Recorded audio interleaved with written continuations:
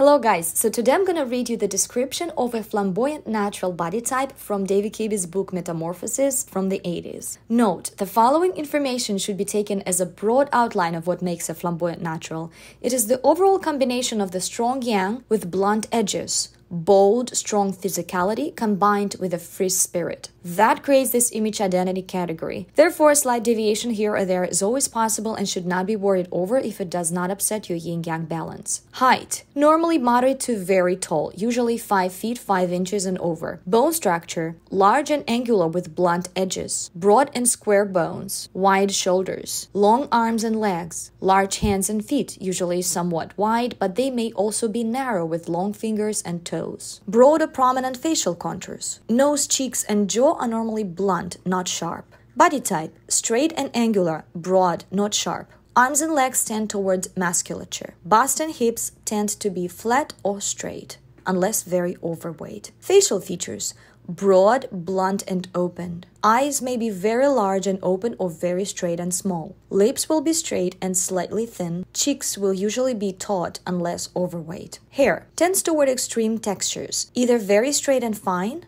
or very thick and coarsely wavy or curly. Coloring. Any coloring is possible, warm or cool, high contrast or blended. Although flamboyant naturals tend to have skin that either freckles or suntans quite easily. If overweight, body tends to become square and stocky and the face becomes fleshy and puffy. Extreme excess weight will collect primarily from the waist down. A flamboyant natural will normally not have a voluptuous body type with a curvy bust and hip line, have an hourglass figure, have delicate facial features with small or sharp bones, have exotic facial features, be extremely petite, be symmetrical in body type, bone structure, or facial features, have a sharp or extremely narrow bone structure. Now I'm going to read you several basic recommendations for this type. You will definitely want to read both the natural and dramatic sections of this book, and you will find yourself identifying at times with elements of each. However, please remember, you are not an equal combination of the two categories. Always bear in mind that you are in natural first and foremost. Your dramatic undercurrent should always be used as an afterthought to further spice up and add bold strokes to your appearance. It is not a substitution. It is an addition to express that extra bit of yang present in your being. To express your strong yang with blunt edges, total essence, we want to develop an appearance that could best be described as free spirit chic. Shape is best when it's long, unconstructed, and loose. Elongated vertical line with strong shoulders as the basis of your ensemble. Artfully mixing textures is especially effective. Bold shapes with sweeping lines. Shoulder emphasis. Easy necklines. Bold prints. You might not look as good in all severe geometrics, in overly ornate shapes, in smooth, sleek styles, in cropped, small shapes. Silhouette.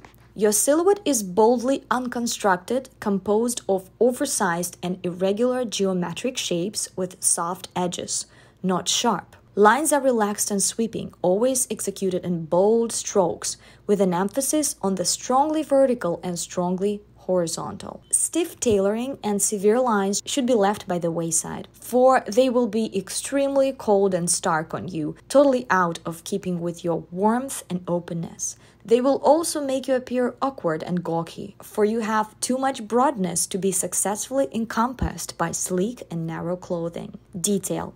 Detail is best when it's plain and simple. Nothing fuzzy or overdone would be in keeping with your natural sensibilities. Loose and uncluttered necklines, boat necks, large cowls, deep V's, etc. And simple lapels, cuffs, and hemlines are the foundation of your look. Shoulders will always be broad, although here again they should not be sharp. Necklines should be loose and open, always unconfined. Boat necks, camisoles, simple slashes, oversized cowls, open notched collars, etc. Waist should be elongated. A dropped waist does this best, although a bloused over effect at the waist is also possible. Be very careful with waist emphasis. It is rarely helpful to you, even if your waist is small, because it destroys the strong vertical line that is the core of your silhouette. Gathers, folds, sashes, etc. should be ultra deep and long, asymmetrical in shape and low on the body, preferably from the hips down. Pleats should be soft, low, and deep, inverted or kick style, or stitched down through the midsection. Trim should be bold, oversized, and asymmetrical, or clean and minimal. You might not look as good in sharp tailored detail, in severe geometric detail, in small symmetrical detail, in ornate intricate detail, in animated cute detail, perky and crisp. Alright, that's it. Subscribe to my channel so not to miss the full recommendations for the whole wardrobe for Flamboyant Natural. Thank you. Bye.